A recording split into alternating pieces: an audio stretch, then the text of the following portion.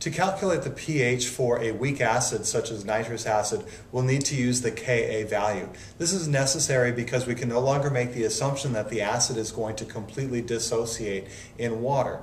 In fact, with nitrous acid, what we'll find is that some of the HNO2 molecules will remain bonded together, while others break apart to form hydrogen ions and nitrite ions.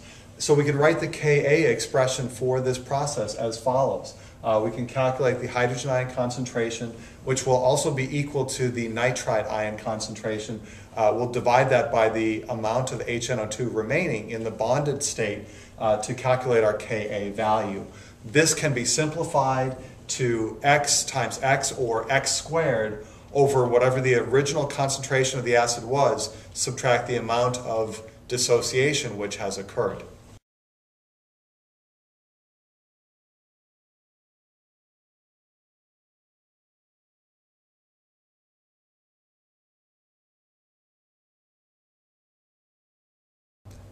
We've substituted in the values for our Ka expression. The Ka value was 6.0 times 10 to the minus 4. We have x squared representing the hydrogen ion and nitrite ions that are going to be produced by the dissociation.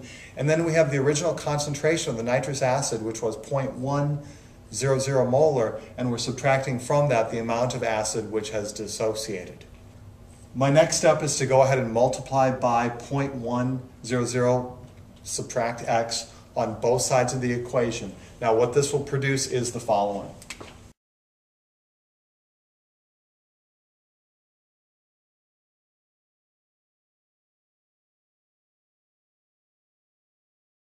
So we can see we developed the following relationship: 6.0 times 10 to the minus 5 minus 6.0 times 10 to the minus 4x is equal to x squared. My end goal is I really want to solve for x because x should tell me the hydrogen ion concentration, which would allow me to calculate pH by taking negative log of the hydrogen ion concentration.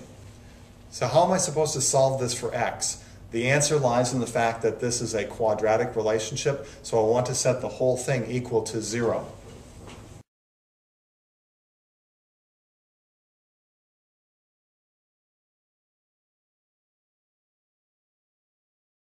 Next, I want to keep in mind the general form for a quadratic expression.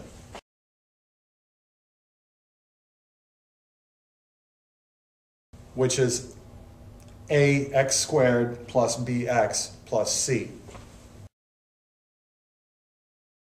So I want to take advantage of this information to figure out what I'm going to insert into my quadratic equation.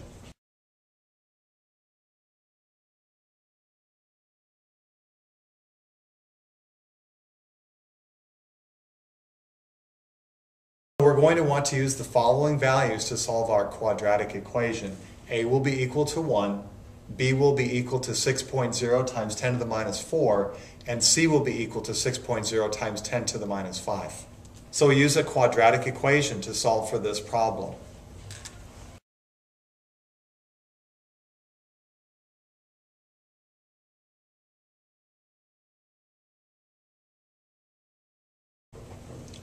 When we solve this quadratic, we actually wind up finding two different possible solutions for x. The first being 7.4 times 10 to the minus 3 molar. The second being negative 8.0 times 10 to the minus 3 molar.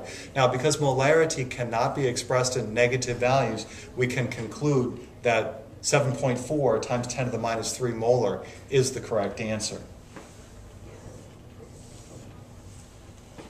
A negative molarity would require either that we have negative moles, which is an impossibility, or a negative volume, another thing which also can't be possible.